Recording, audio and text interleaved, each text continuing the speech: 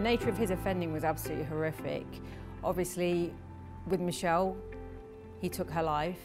With one of our other victims, had someone not called in that they could hear groaning and screaming and cries for help, if she had been found a couple of hours later, I have no doubt that she would not be here today. No, I'm just glad that we've finally got justice for Michelle, and I'm glad that the other victims have got justice as well.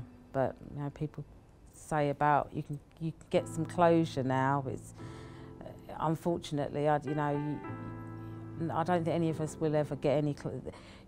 There's partial closure.